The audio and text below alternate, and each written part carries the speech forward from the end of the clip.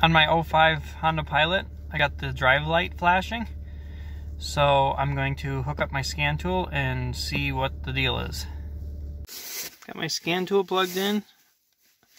I'm going to go into the Honda section.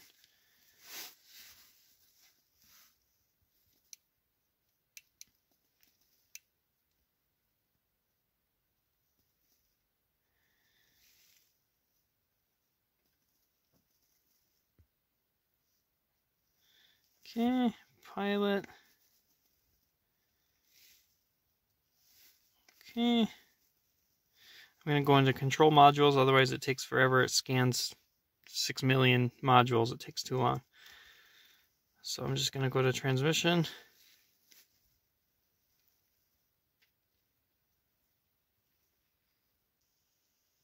And read codes. Third pressure switch high. We're going to go to the F2 help. And transmission fluid pressure switch B. Third clutch circuit high. Possible failures. Control line open. Switch stuck off. So now to go below and investigate.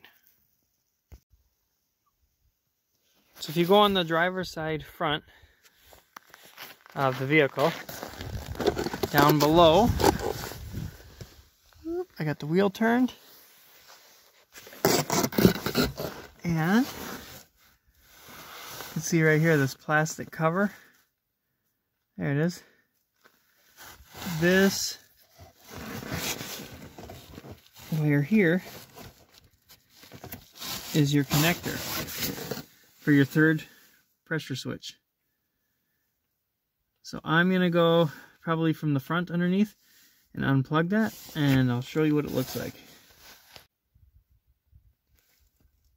Okay, got it unplugged. There's your connector. It looks nice and clean. I don't see any corrosion.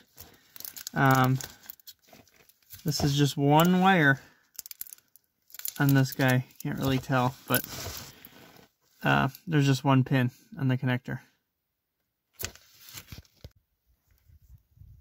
Back at the front of the vehicle, this is the sensor right there. Yes, there you go. So I just got a 7/8 deep socket, and that's what was closest. So that's just what I'm going to use. I'm sure it's metric, but nobody will die. So just crack this loose. I got a drain pan underneath, just in case we lose any fluid. I don't know if we will. So just get that on there. Oh, it's already loose. And just unthread it. Of course, you can only see my hand, so I don't know what good it's doing you, but it's coming out really easy. Oh, look at that. We are losing fluid. Okay, I'm gonna go get that out of there. Got it out, and you can see the hole where it was, and that's about it. Not too exciting. So I got the old switch out, and I don't know, it's old, and there's the new one. It's not exactly the same size.